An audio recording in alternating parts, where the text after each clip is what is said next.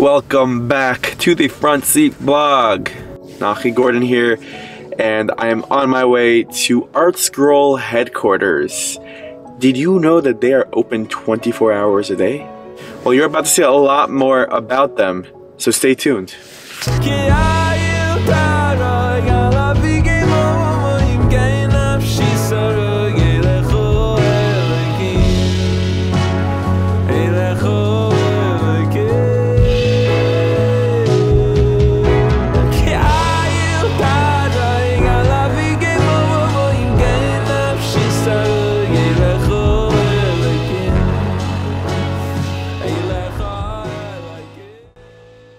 I am getting a tour right now from Rabbi Yitzchak and Aaron Hendler. He's joining us along this tour, and we're about to step into the Artscroll warehouse where they are printing Gemara Sfarim books 24 hours a day. That's 24 hours. So when you're sleeping, they're not sleeping, they're printing. So let's go take a look.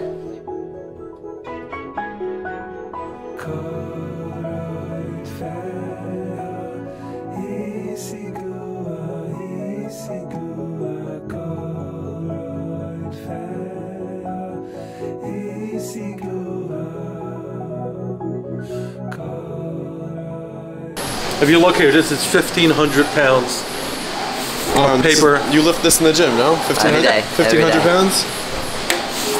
Oh wow, this is heavy. That's like 8,000 pounds of paper.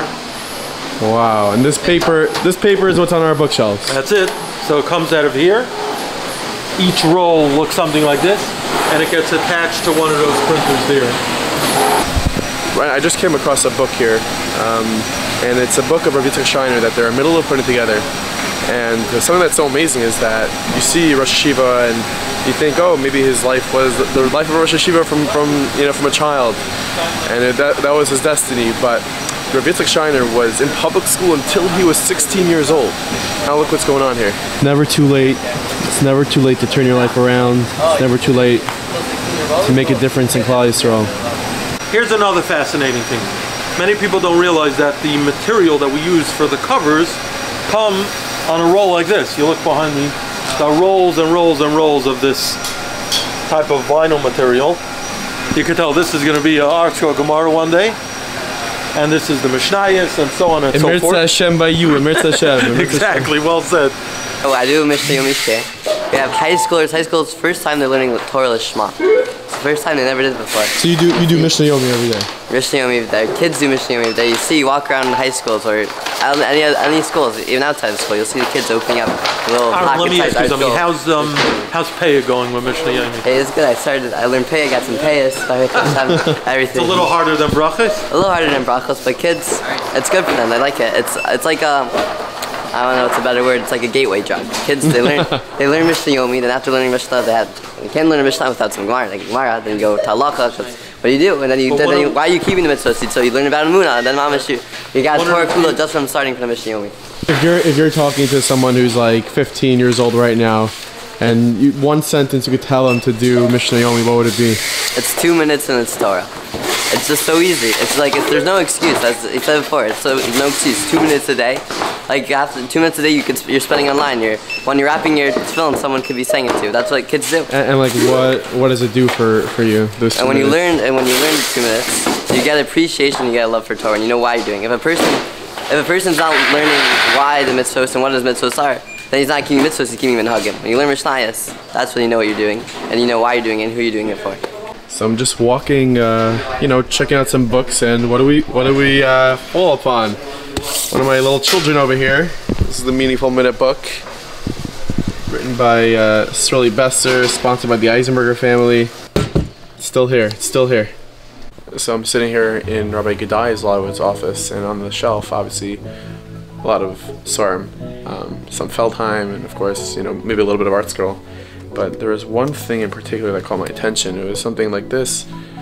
Looks a little bit old, maybe worn out. And these are the notes of Meir Zlotowitz, who was the founder. He started Artscroll. He just started writing these notes on Rashi, Chumash.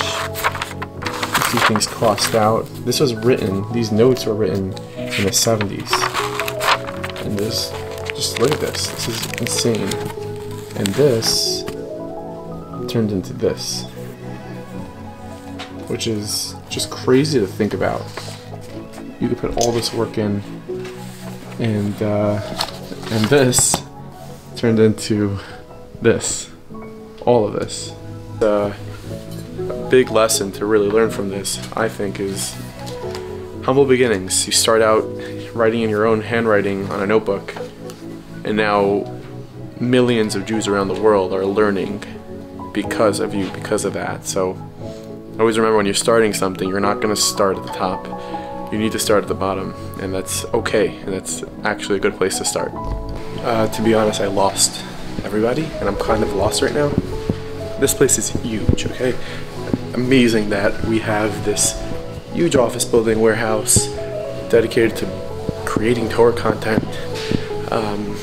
So wow, this is nice, check this out.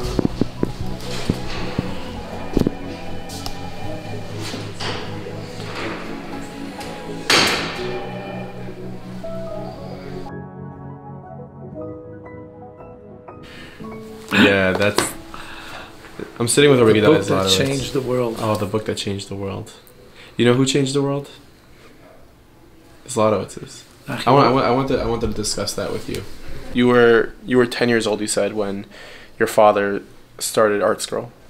I saw some, notes up here with scribblings, and your father just writing notes on Parshas Noach and Rashi. And did you, as a child, as a 10-year-old, ever think that what was being done then by your father, those nights that he was staying up and working on this vision, this dream, did you ever see it to be what it is now? As a 10-year-old, it would be impossible to see what it is now, but the truth is my father didn't see what it is now. He could never have imagined. My father didn't start this ever dreaming that it would become what it was. I think if anyone would have planned this, it would have failed. Why is that? It's too big? I think it was too big. I don't think anyone could have ever imagined how much Torah growth there could be. Going back to the mid-1970s, and to go say that there would be tens of thousands of balabatim who would be spending their evenings learning in a Beis Medrash, keeping up with Daf Yomi, Mishnah Yomi, or even just any type of learning, to say that learning would be the thing you have to do. You say, no, it's impossible. So to go imagine that the world would change this way, anyone who says they thought that, it's hard to believe. My father did this as a chesed for a friend of his who died, and those who know the story know. If not, they could read it or watch it online. But it just evolved step by step. I mean, it's clear when they asked my father, would you ever do a Gemara translation or an elucidation of Gemara? He said there's no way they'll ever do it. The project's too big. And look today, right? 73 volumes later, not only is there Talmud Bavli, now we have Talmud Yerushalmi. So it was impossible to imagine. If someone would be sitting here and they have this idea that they want to implement, but it's big and it's daunting, what advice would you give them to sort of take the first step? What would that look like? If someone believed in a dream that they had, I mean, we could use you as an example. I mean, really, we can, and we know it. We spoke about this in camp. You started with a small idea. If I would tell you today that, if I tell you then that today you would have how many people looking at the Meaningful Minute? 12 people. How many thousands?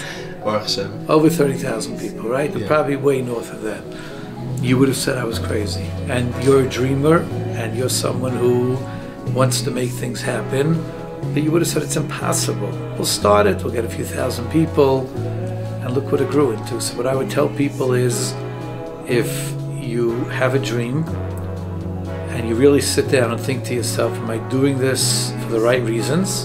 And I'm doing it to bring Kvod Shemayim, to bring, glory to Hashem's name. Just keep focused on the goal, and it will happen.